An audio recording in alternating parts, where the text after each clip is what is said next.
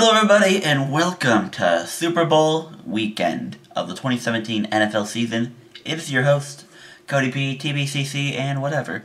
And before we begin, I want to make a side note. I wanted to say the new intro and the new outro as well, made by your very fantastic Burotic Buro, we know as Mr. Eddie Cypher Tejada. But I was excited for them, so I'm excited for both of the new ones, and I just kind of wanted to show them. And it is Super Bowl Sunday, so I figured why not. But anywho, we are wrapping up the season.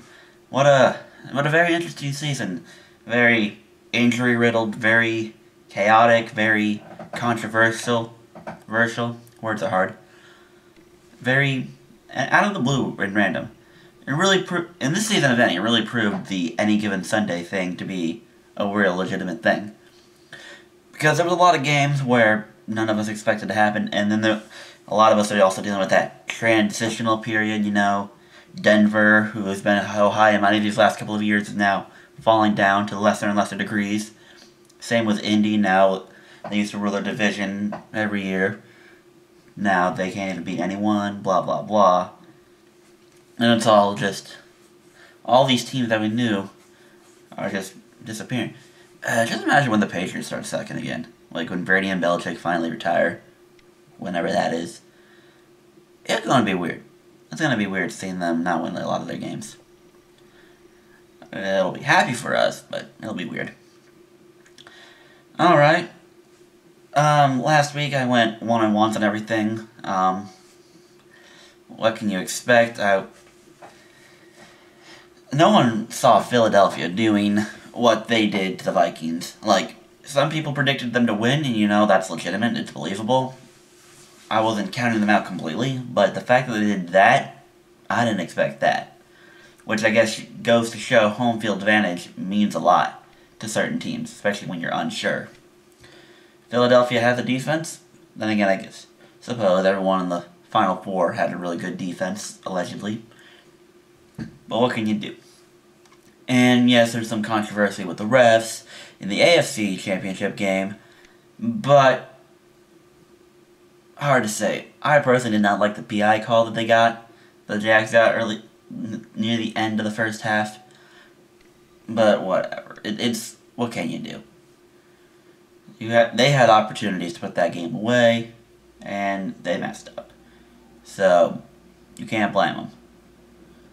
Anywho, on to the predictions. Now for this year, I'm just gonna do a quick recap on how both teams got here and show you what happened. Alright, we'll start with the AFC. The New England Patriots opened the season as heavy favorites, predicted to go 16-0, predicted to be so badass that no one could stop them, yada yada yada. They get ramrodded by the Kansas City Chiefs in the Thursday night opener, making us all believe that Kansas City might actually be something, and Alex Smith has a possibility of turning the whole season around. People started questioning Tom Brady yet again, and that's kind of what happens when you get to your old age and you don't perform at a peak level. You just kind of fall, you just kind of lose the respect of certain individuals, but whatever. Then, a couple games later, they lose to Carolina in Gillette, making Cam Newton 2-0 now against Brady. But, yeah, and so they're at 2-2 in the season, and they're having a lot of close games and a lot of shootouts with a lot of subpar teams. Deshaun Watson goes head-to-head with them, and they almost lose that one. Tampa Bay, despite 3 missed field goals, kept it close. And a lot of other teams, based on more or less controversy by certain referee and officiating, kept it interesting for certain opponents and made it somewhat difficult for some. But ultimately, they were able to drive along and get to a successful 13-3 record, with their defense starting out kind of lame and really bad, all the way up to improving to be one of the better defenses in the NFL. They got a first-round bye, and in the divisional round, they went by Tennessee like they were absolutely nothing, and then they beat Jacksonville in a really entertaining close game. Now they're here in Super Bowl 52. On to Philadelphia. Right here. Philadelphia started off with a loss at Kansas City, keeping it close. Carson Wentz looked like he had turned a corner and looked like he's improved and willing to lead his team. to happiness and a good on March. Rookie kicker Jake Elliott nails a 61-yard field goal to help them win the game against the Giants, starting a string of good luck. They won a lot of close games, and then they beat a lot of good teams, including a Los Angeles Chargers team who started off slow but got better in the end, beating a Carolina team who made the playoffs again. And then a couple of other interesting games that they blew out, like no big deal, winning by at least 20 in pretty much all their games. Then they go into Seattle and lose that game. I actually attended that game, so it was quite entertaining to see. And then in Week 14, Carson Wentz tears his ACL in a game against the Rams, and he is deemed out for the season. Nick Foles takes over and is able to lead this team into the playoffs, where they are underdogs in all playoff games, upsetting the Atlanta Falcons with their defense stopping them on a 4th and goal drive, and then hosting Minnesota in the NFC Championship game, where they blew the brakes off of them. And now we are here at Super Bowl 52, where the Patriots are 4.5-point favorites, and the total is 48. Two teams who have come far and along. Philadelphia is riding the hopes of an underdog miracle with a backup QB, and the Patriots are looking to capture their 6th ring, tying Brady and Belichick with the Pittsburgh franchise for most rings. Can you believe it? Brady could potentially have more rings than every franchise, depending on how long he plays and how long he continues to play at a higher level. It's really an amazing thing. I know we like to hate Brady, and I hate him too, but sometimes you just gotta stop and acknowledge that we probably aren't going to see stuff like this anytime soon.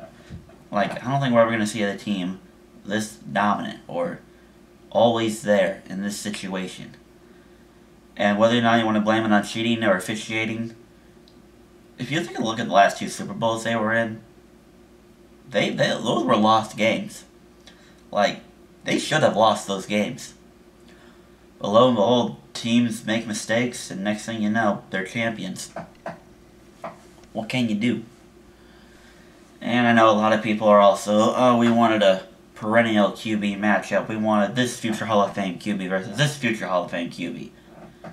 Well, you can't always get what you want. There's been a couple of Super Bowls as of recent that have been questionable QB matchups, but you know, we've lived. We lived. Some of the better Super Bowls, more or less. I don't know, you tell me. You tell me you didn't like Eli Manning in the Super Bowl beating Brady twice. You tell me that. I don't know. It's your thing, your life, it's whatever.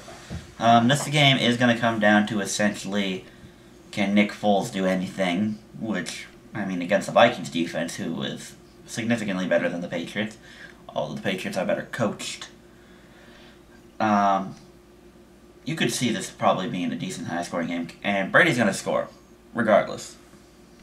So, it's all about how much you can score and how much you can adjust to him, and adjust to Belichick, because second half, Patriots are unbeatable by most teams.